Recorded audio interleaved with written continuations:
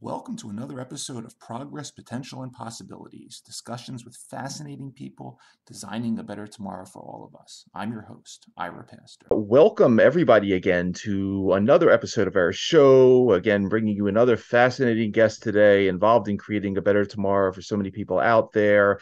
Today, we have a real rock star of the biotech domain with us. Honored to be joined by none other than Dr. Lee Hood, co-founder, chief strategy officer, and professor at the Institute of Systems Biology in Seattle, as well as the chief executive officer of Phenome Health, a really interesting new nonprofit organization dedicated to delivering value through health innovation, focused on Dr. Hood's P4 model of health, that is predictive, preventative, personalized, and participatory health, taking into account each patient's individuality.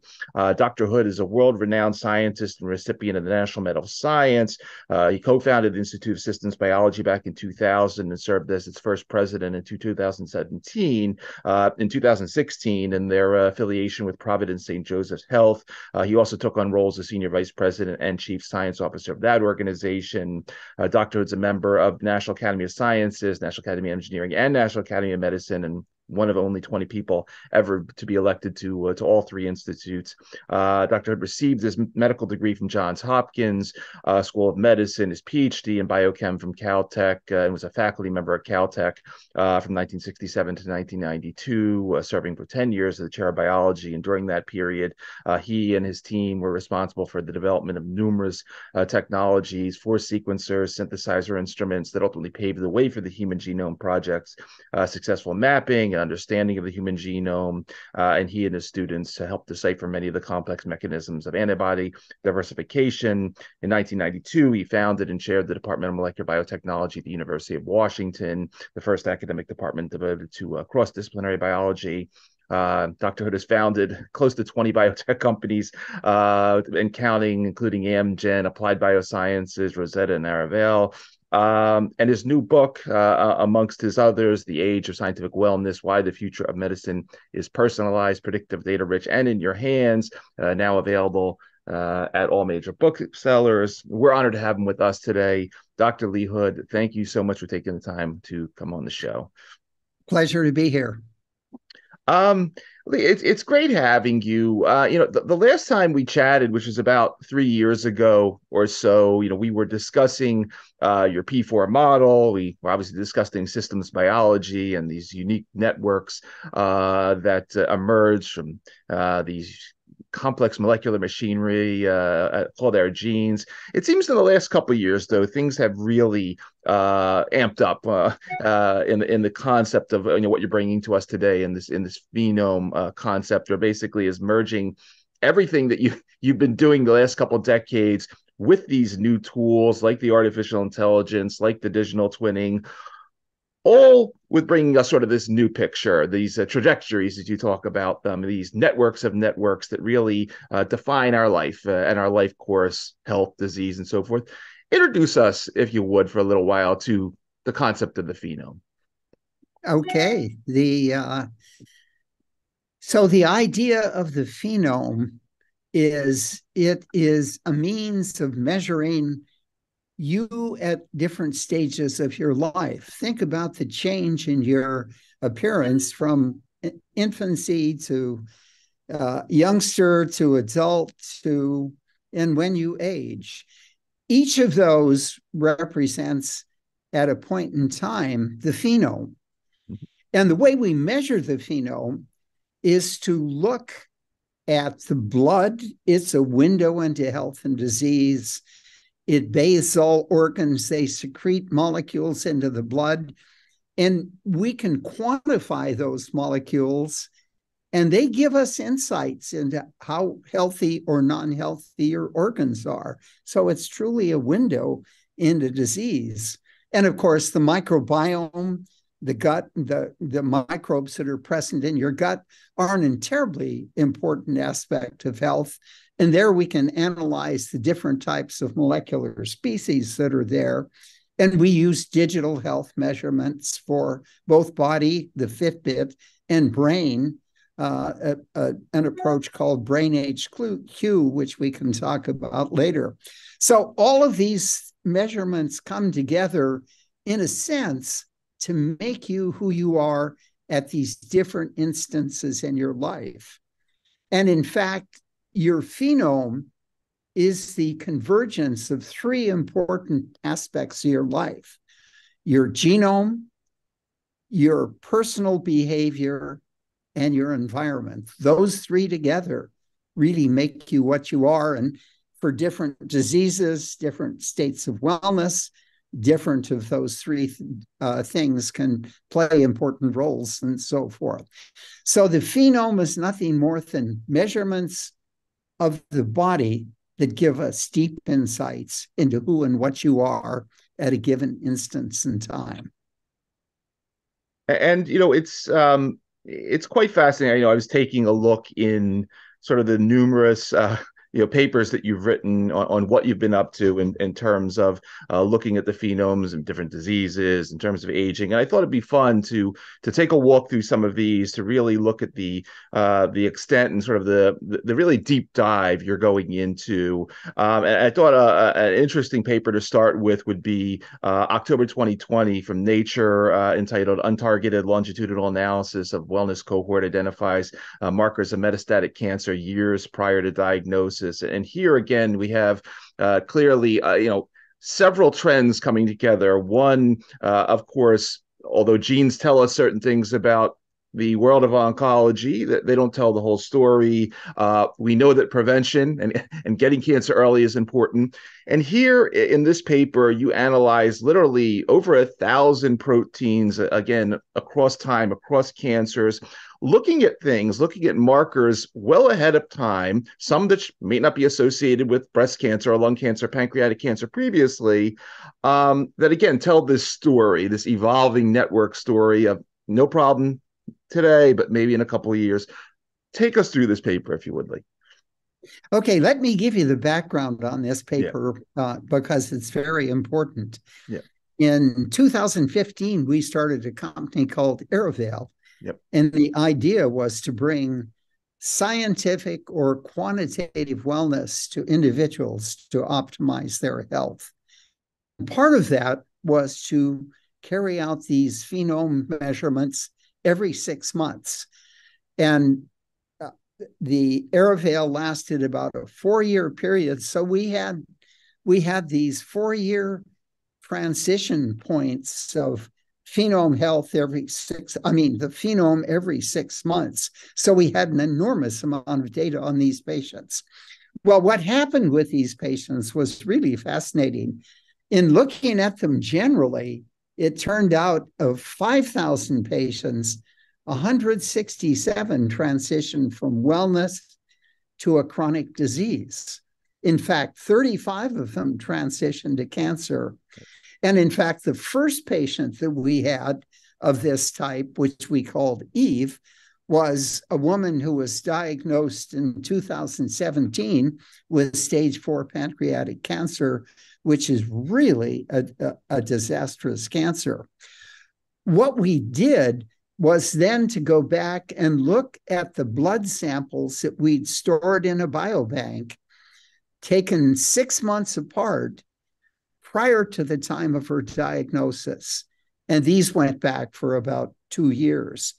And what we were able to find was there were 5 proteins whose expression levels were way off scale that indicated the transition of this disease at an early stage up to 2 years prior to the diagnosis, the official diagnosis of the disease. And the really exciting possibility that opened up is, if that was true of all these cancers, would we be able then to start therapeutic approaches to reverse the cancer at this earliest stage when it was simple and the networks hadn't been badly disease perturbed and so forth? So what we did next was look at 10 additional patients that transitioned to cancer. And in each case, we saw these markers that came up years before the cancer was manifest clinically and so forth. So it seemed to be every cancer we looked at, we saw this kind of transition. So it really does open up the possibility of a really exciting future, because Phenome Health, the nonprofit company I started about 2 years ago, is pushing the idea that we should have a second genome project where the government will help us look at 1 million people over a 10-year period doing genome phenome analyses. And we figure with those, we'll see more than 200,000 wellness to disease transitions. And we'll be able to characterize those early markers and know what a given marker indicates with regard to a downstream disease. And we'll begin to think about how we reverse those diseases. Cancer, diabetes, chronic heart disease, Alzheimer's, all of these things get opened up to very early diagnosis and a modification of early stage transition and so forth. Now, in the course of doing all of this, we did investigate the marker you mentioned at the beginning of this question, namely a protein marker that seemed only to be present in patients where the tumor had already metastasized, or to be present possibly, and this is a little fuzzy, in patients whose tumor normally would have metastasized, that is, broken away from the parent tumor and gone to another site in the individual. And of course, these metastases are enormously grave consequences of cancer. And if we could use this early marker to say, we have the potential to metastasize and really go after it early before it has, again, you could think about preventing the kind of chronic disease that now is totally unstoppable. So that marker turned out to be present in 3 major cancers that we saw it, each of which later went on to metastasize. But the marker was there at an early point to serve as a warning of, this is a cancer that may metastasize, so you should reverse it early for sure. Incredible. Really fascinating. And, again, coming back to sort of your network concept and how there are many different nodes in these diseases. And, if you take the landscape in one direction, it might not be the one thing you're looking at, but no, I think that's fascinating that you're able to highlight these that far ahead of time, and that data set of 1 million or so that you're going to be getting into. That's obviously going to open up such a plethora of more data. I mean, as we're talking, Lee, about cancer, and then you mentioned Alzheimer's and diabetes and these other obviously they all fall into this basket of this large basket of aging. And clearly, we chatted about aging a couple of years ago. Clearly, aging, whether we would call it health span or healthy aging, whatever the term we want to put behind it nowadays, is an area that we could use quite a bit more systems thinking in. And again, another paper, this one was November 2019, Journal of Gerontology, multi-omic biologic age estimation and its correlation with wellness and disease phenotypes. Here again, large patient population, looking across the board at a variety of environments and biomarkers and so forth. Talk a little bit about what you learned in this particular paper per biologic age trajectories, because here you went again quite well beyond sort of the traditional linear, this biomarker, Right, and so forth. right. You went much broader and deeper. Take us into this one. So the paper that we published in the Journal of Psychiatry dealt with the fact that we had individuals in Arafel that extended in range from 21 to 93. What we did was to bin all of those 5,000 patients into 10-year categories. So 21 to 30, 31 to 40, all the way up to 81 to 90. And then what we were able to demonstrate is there was a linear progression as you aged of the loss in control of blood analyte expression patterns, okay? And that was expression patterns for proteins, for metabolites, or for clinical chemistries. And to simplify the process, this change in expression pattern could be converted into an algorithm that let us determine the biological age for each person.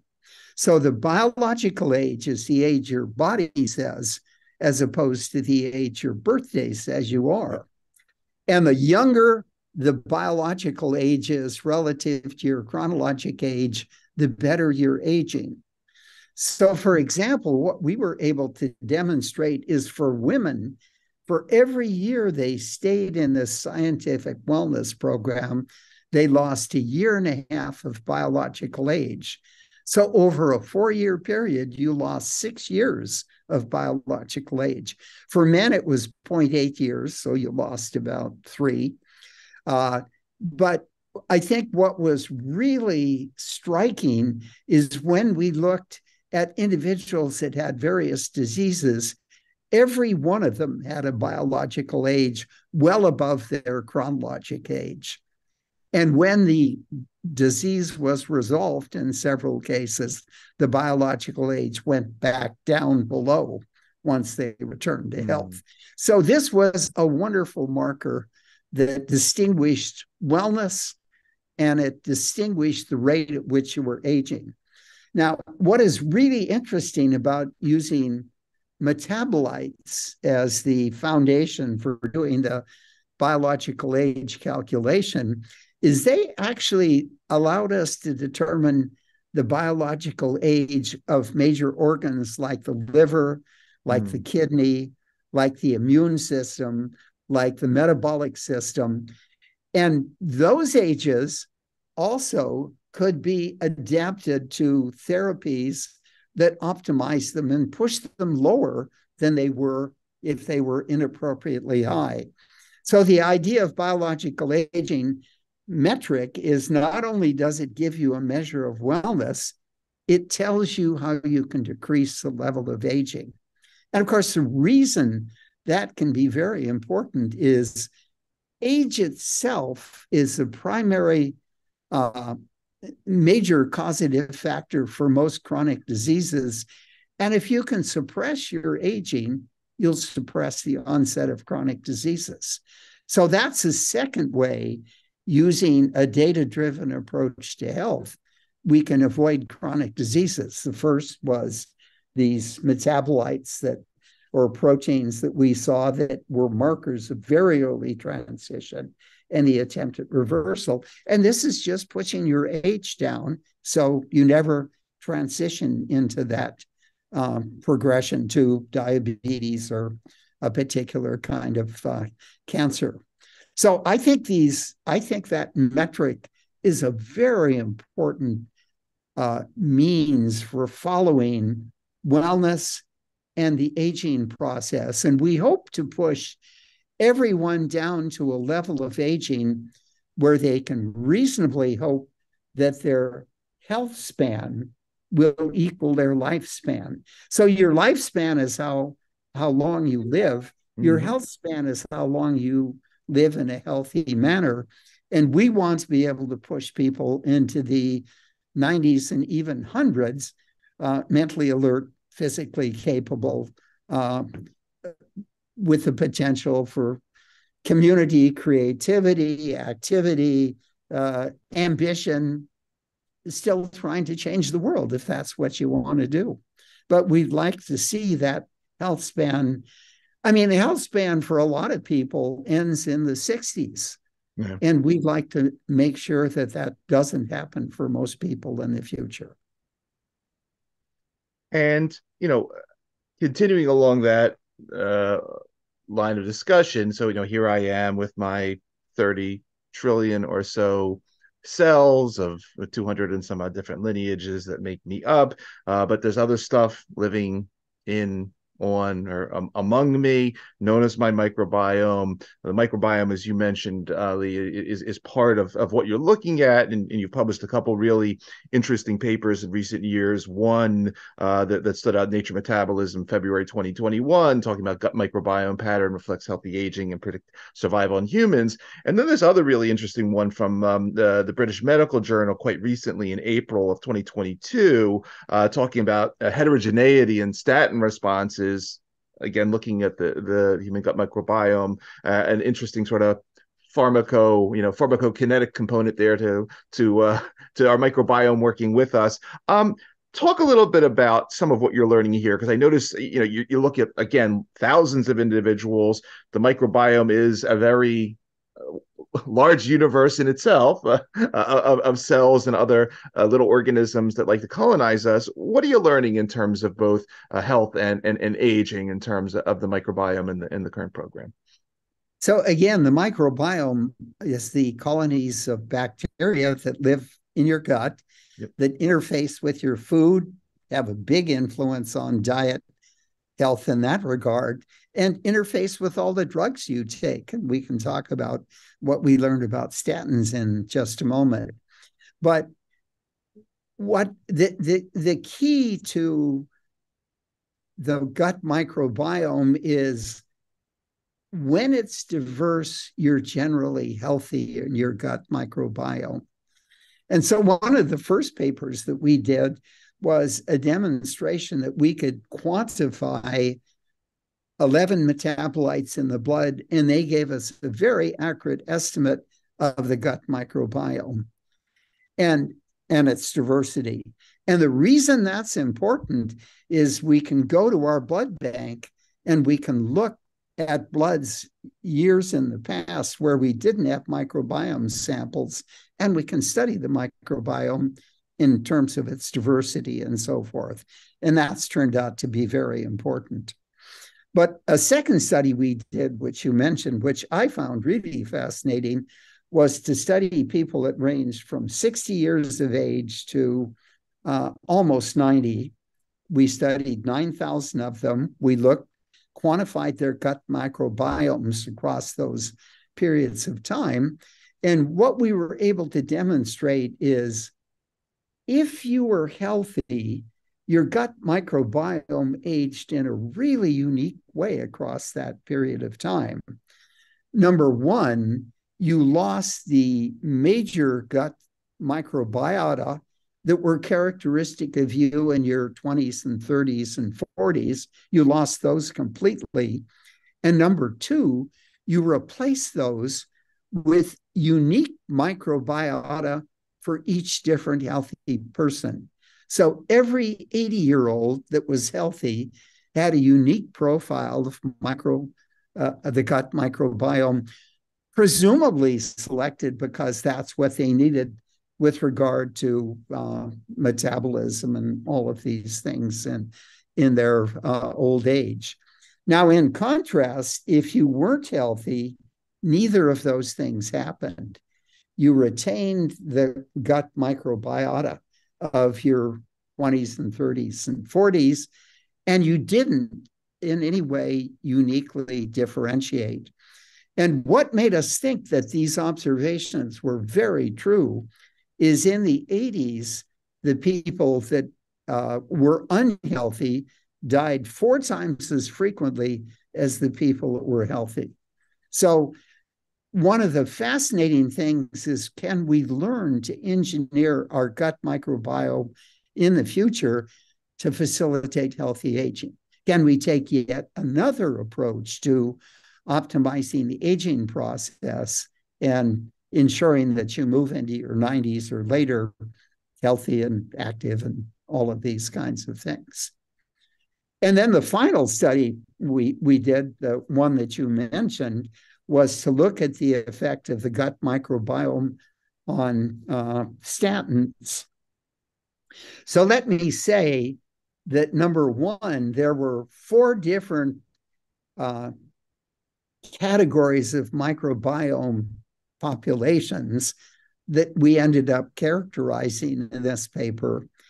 And what these 4 microbiota in different combinations did was either enhance the good effects of statins, for example, enhance the ability to lower your LDL cholesterol to make you more heart healthy, or it could intensify one of the major complications of statins, which is transition into type 2 diabetes. Yeah.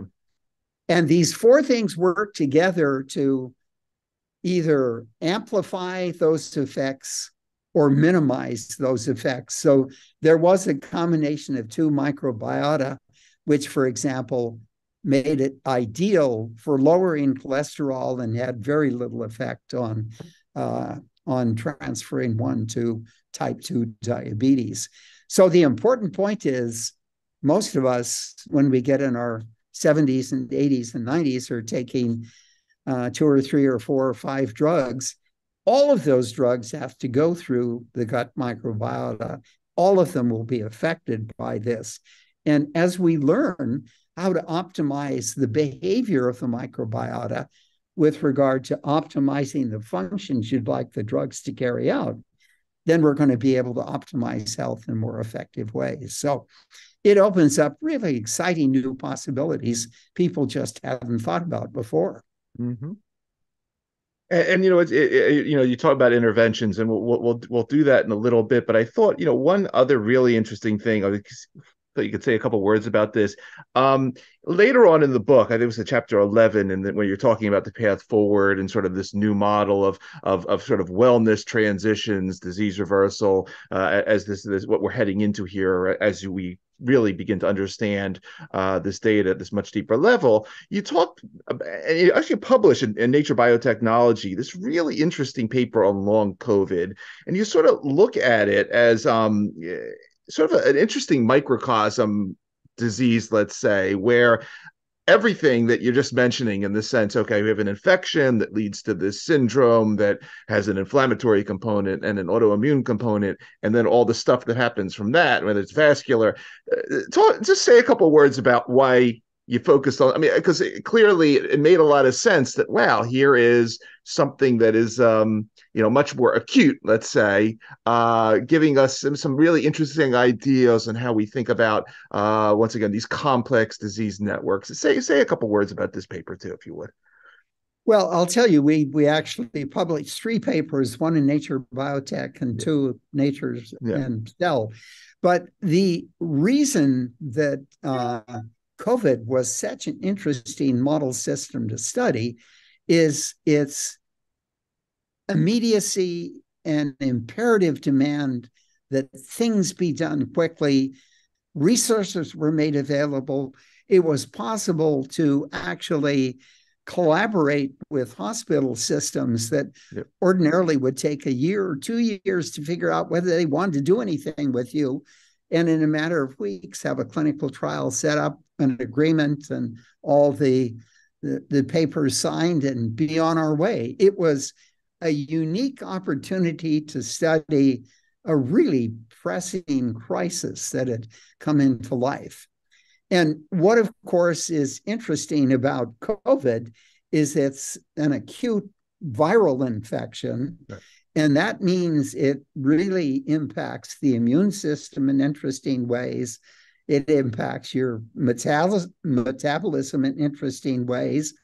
And it has very short-term consequences of the classic signs of COVID and long-term consequences of long COVID, with complications in maybe 5 or 6 or 7 different potential systems: your heart, your lungs, your gut, the nervous system was one thing that was was greatly affected. So we saw this as an immediate opportunity to study at the same time an acute infectious disease that transitioned into a chronic, very long-term disease.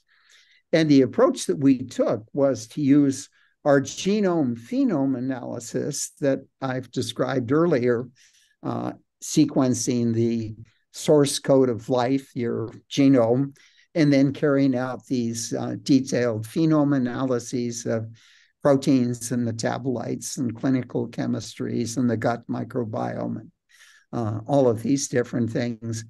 And the one thing we did add to that is very deep immune analyses. So what we did was actually at each blood draw, and the blood draws were at admission at the end of the first 10 days. That's when much of the acute disease was over.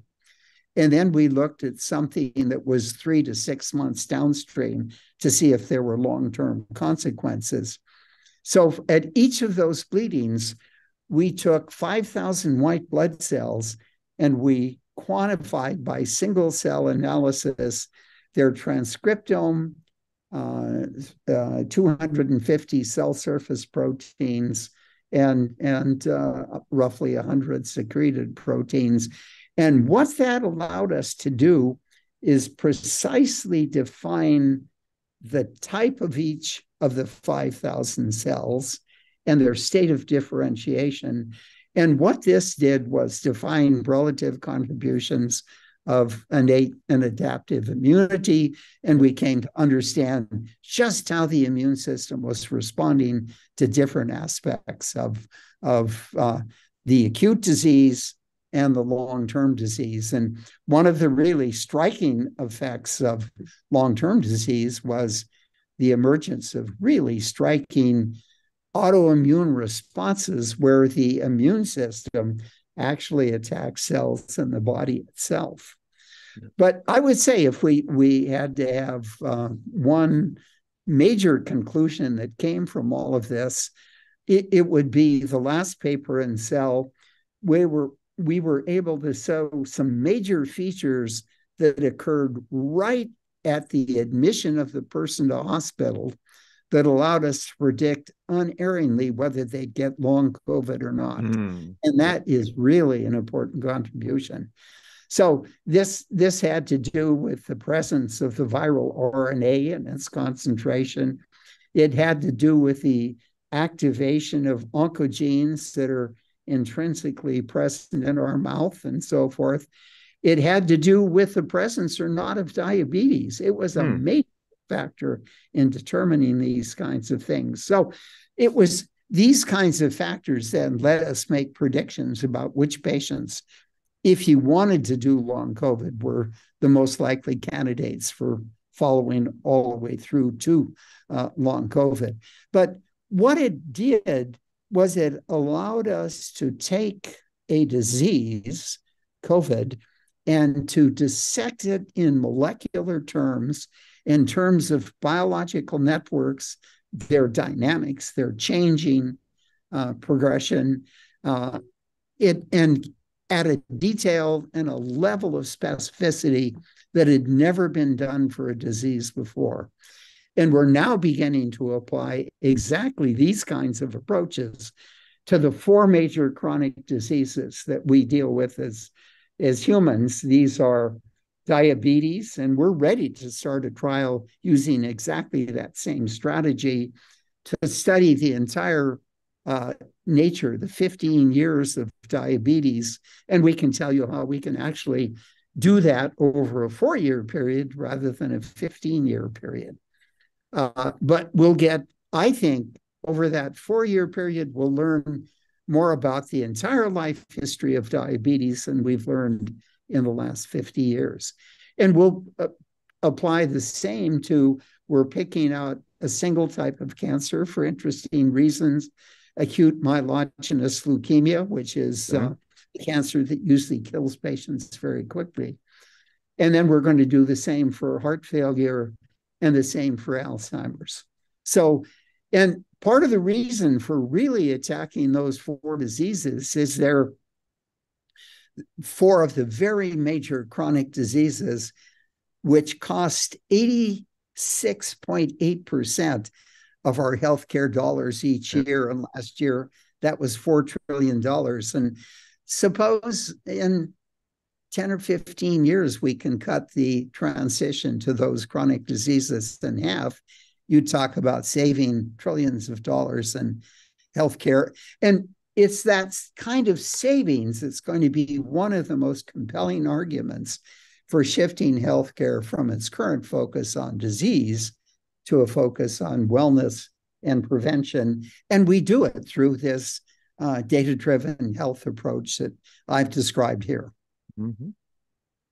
And again, continuing from that, chapter 5 in the book, A New Way to Think About How Old We Are. Again, this is the aging chapter. But you mentioned in this chapter, there's a piece that says, in the long run, it's likely that combinations of compounds and perhaps different combinations for people with different genetic profiles will be the most efficient. This is healthy aging, but I think this applies across everything you're saying here.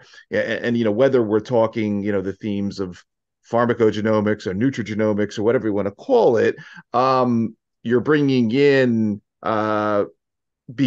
you're going beyond the traditional single magic bullet approach that sort of the industry, with the exception of maybe HIV, has been based on. And I know you've published about this in the past in terms of, when you're looking at these complex disease networks, okay, you don't have to nudge every node, but you have to understand, okay, there may be a few places we have to intervene here.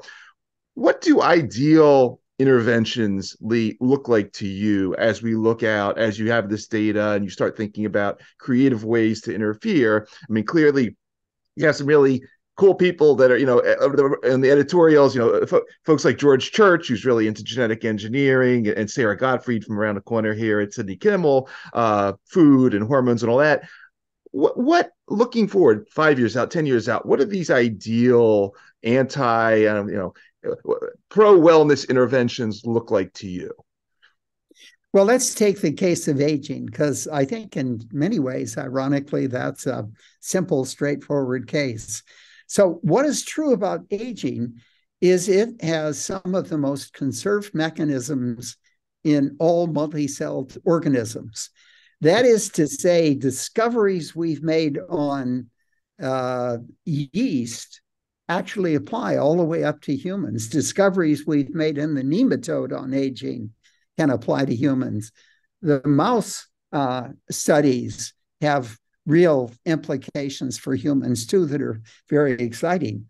And one of the things that we've discovered is, as is true of most complex events in biology, there is a hierarchy of 3 or so control factors that actually regulate all of the different hallmarks of aging, which are ineffective proteosis, the creation of senescent cells, and on and on. There are 8 or 9 major hallmarks of aging. So the really this threefold network again seems to be present in the simplest organisms all the way up to the highest organisms. So the really exciting idea is, can we get drugs that can hit these very high level things? They'll knock out a whole battery of these hallmarks of aging. And that's what drugs like rapamycin and metformin seem to be able to do. I mean, I think there's really exciting evidence that suggests these could have major effects in decreasing the rate of aging. And where we are today is major human clinical trials are being carried out with these drugs. And obviously, studying aging is a non-trivial clinical trial. Sure. And you can't wait until people die and then extrapolate back. You rather have to look at fragility, which is a hallmark of aging that increases as we get older. But the idea is, in perhaps 5 years, we'll have some really compelling evidence that there may be drugs that can really facilitate just as I described earlier, the change in slope of your aging, so it's significantly decreased. So I think the key for drugs then is to be able to hit high-level control nodes that have big impacts on the phenotype that comes out at the bottom of the regulatory cycle.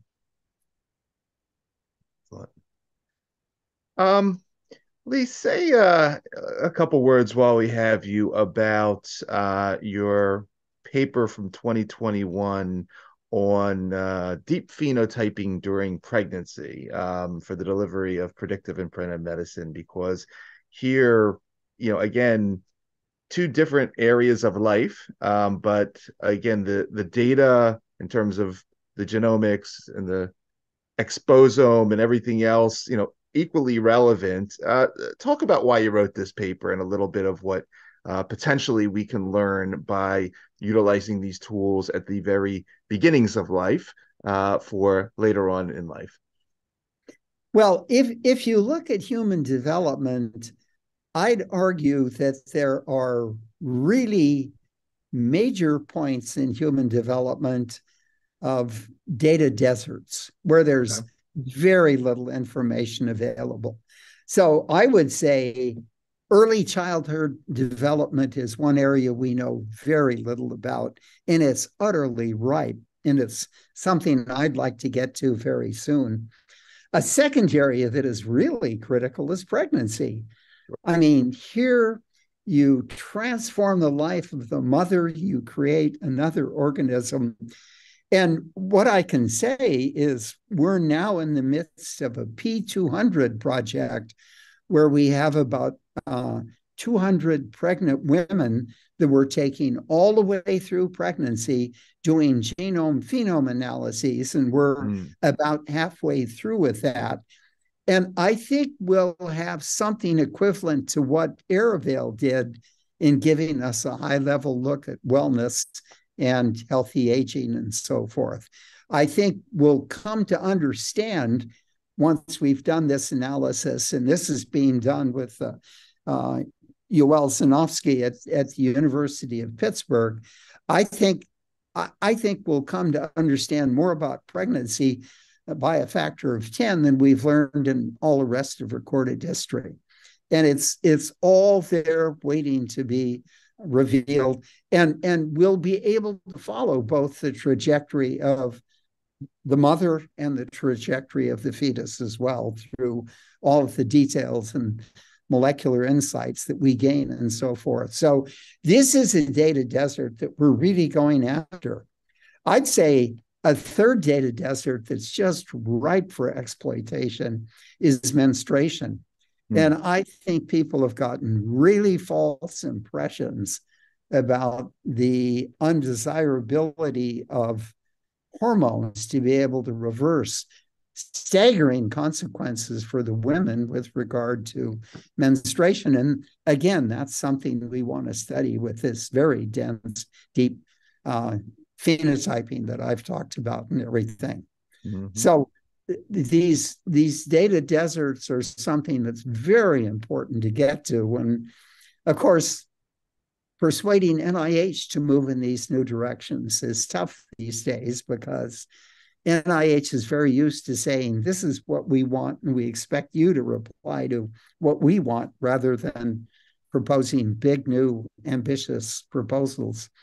I remember in 2013 going to NIH and talking with the leaders there about our new P100 program that was a precursor to the Aravale program for genome-phenome analyses, and having NIH say, NIH at that time is only interested in disease. There's no way we'd ever fund a program on wellness. And, I think moving into these new areas requires a determined optimism and a need to explore funding from every possible source you can exploit. Absolutely.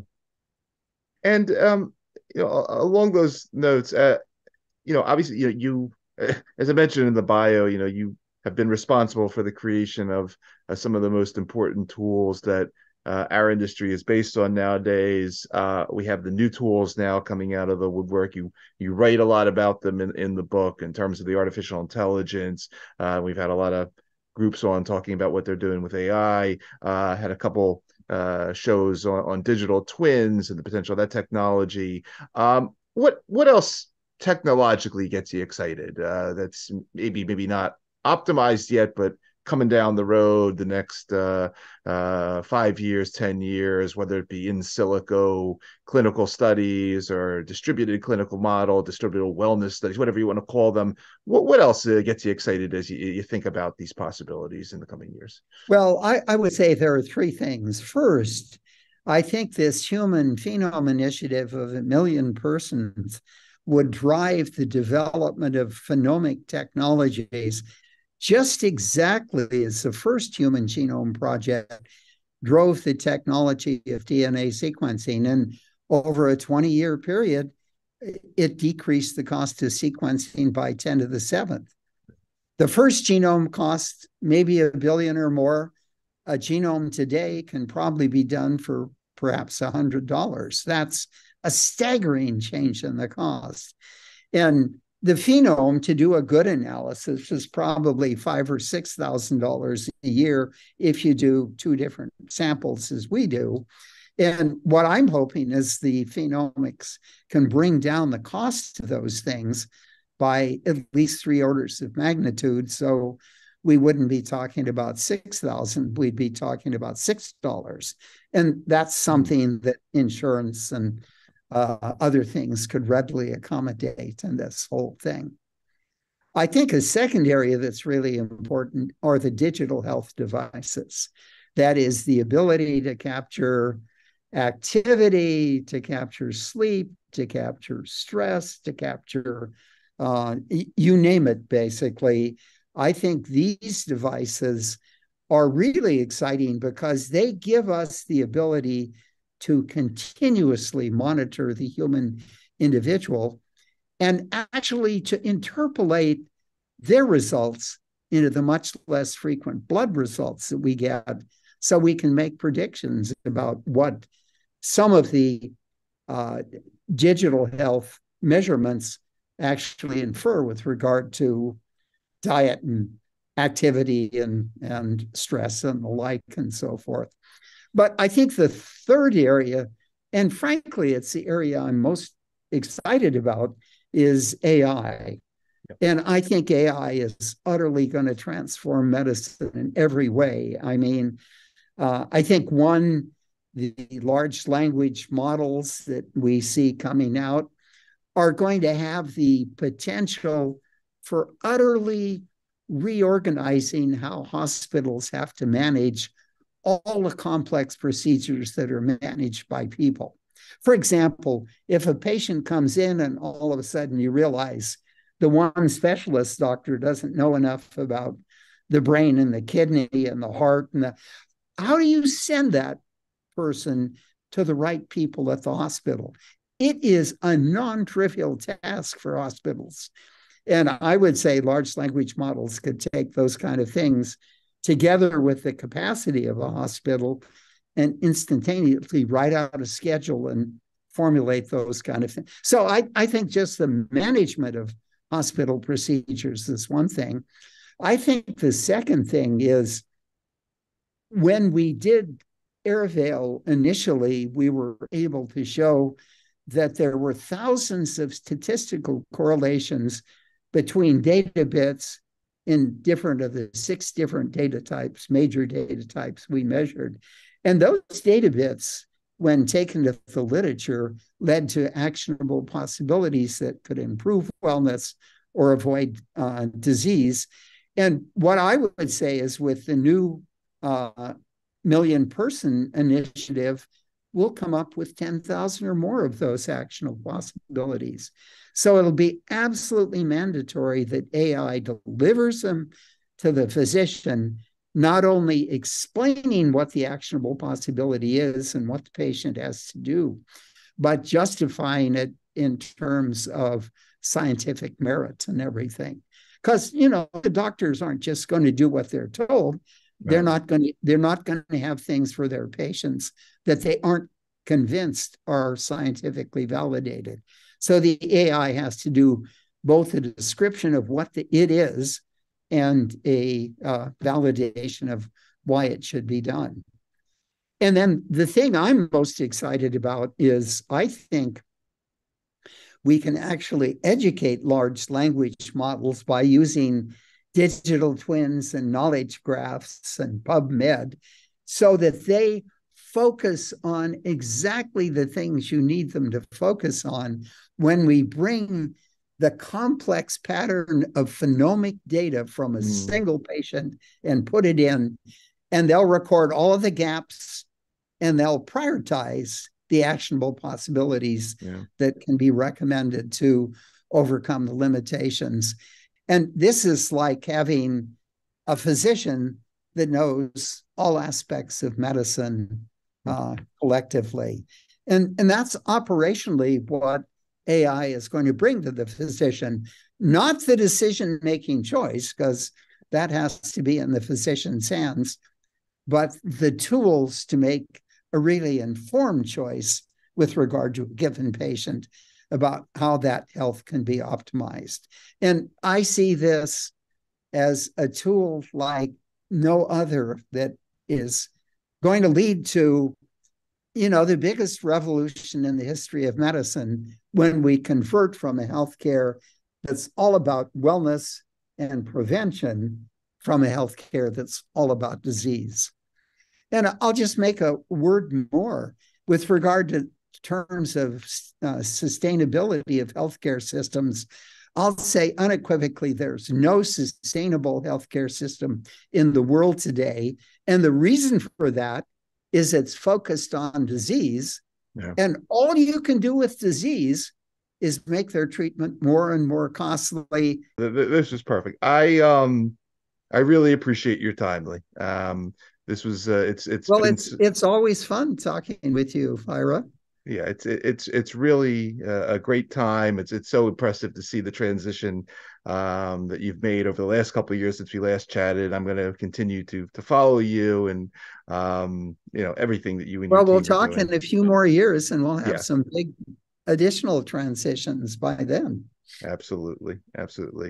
For everybody that is going to be listening to this particular episode of our show across the various podcast networks or watching on the YouTube channel, again, you've been listening to the amazing Dr. Lee Hood, co-founder, chief strategy officer, professor, Institute of Systems Biology, chief executive officer, Phenome Health. Lee, again, thank you for taking the time out of your schedule to come talk to us for a little while. Obviously, thank you for everything you're doing there. And as we like to say on our show, thanks for helping to create a better tomorrow for everybody via what you've been doing. Really, really great story. It's been a pleasure. Thanks, Ira.